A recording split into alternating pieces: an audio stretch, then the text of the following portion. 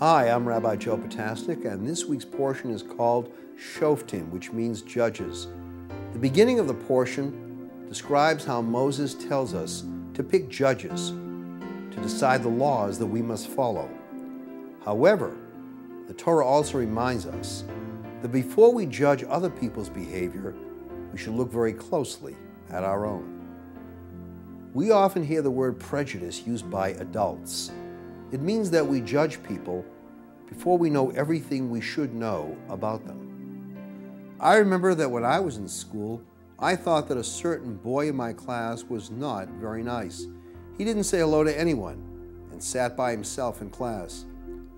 One day I said hello to him, and he told me that he didn't have any friends because he had just moved into town. As we got to know each other better, he became one of my best friends.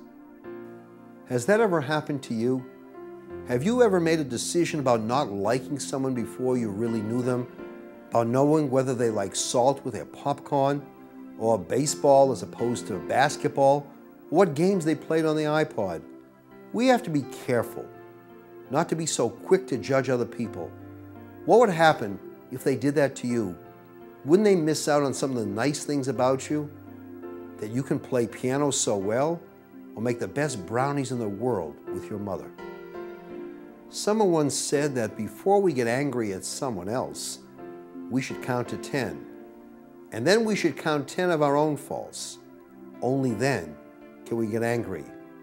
Maybe if we were to look at our own behavior before judging someone else, we would understand each other a little bit better.